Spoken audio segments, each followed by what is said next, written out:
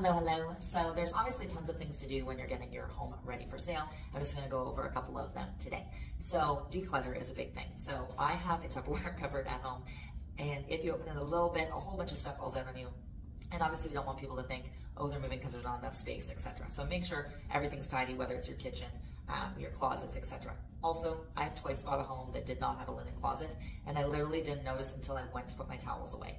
So if, for example, those people had maybe toilet paper in their master closet or towels in there, and then I'd probably go out to the hall and say, oh, there's no linen closet. But because they didn't bring it to my attention, I didn't notice. So we don't want to bring to people's attention things that might be a downfall in the home and so forth. Also, don't cook any funky smells, whether it's salmon, whether it's sardines, even like different curries and that kind of thing. Try and keep it minimal, but also don't try and be like with the scents, the plug-in scents, because then people think you are covering something up and they think you smoke in there or there's cappy in there, etc. So just try and keep it as minimal as possible. So that's all I'm going to touch on today. Have the best afternoon, and thanks for popping in.